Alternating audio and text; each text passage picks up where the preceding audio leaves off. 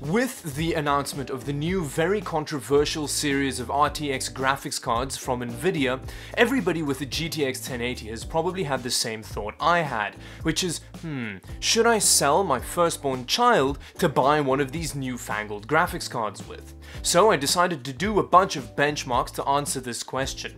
Is it worth even considering an upgrade to this new generation of graphics cards if you already own a GTX 1080? So let's see how it stands in 2018.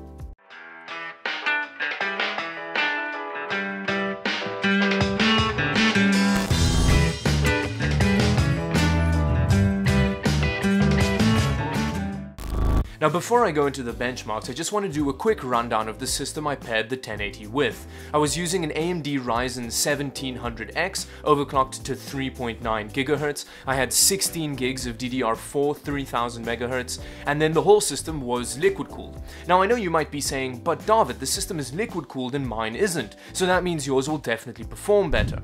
But I did two sets of tests. The first one was using just the standard boost frequency that comes with the graphics card, and then I ran all of the tests again with an overclock applied. But it wasn't a massive overclock. The memory was only overclocked with an offset of 600 MHz, which you can definitely do with an air cooler, and the core was only sitting at about 2030 MHz, which again is very achievable even on a Founders Edition variant of the graphics card.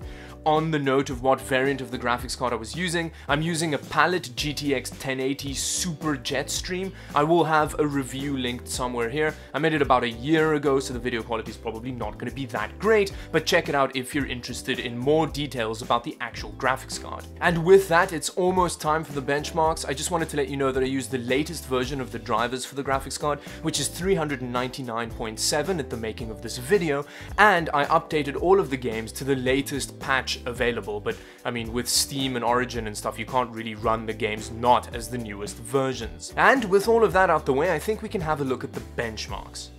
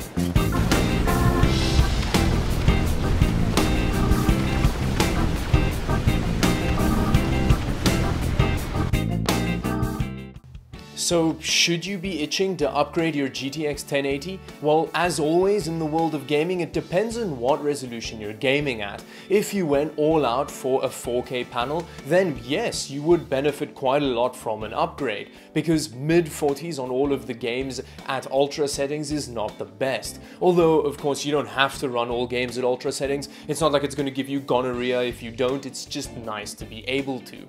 And the same goes for high refresh rate 1440p panels and ultra-wide panels. You're not getting the kind of frame rate that your monitor supports, and you're not going to have super smooth gameplay.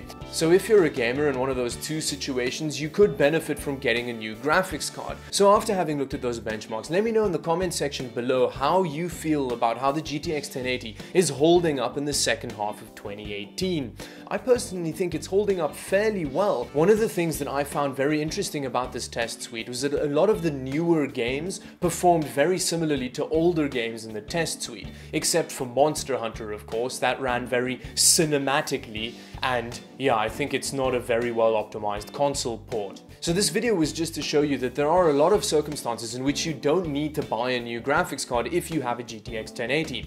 Like if you're a 1080p gamer, which according to Steam is pretty much everybody today, then you have no need. And it's the same for normal refresh rate 1440p panels. It's only if you bought really expensive monitors that you should consider upgrading, and at this point we don't know what the actual performance is going to be like of the new graphics cards, so again, I wouldn't pre-order anything because you're still getting good performance in most of the situations that you use this GPU in.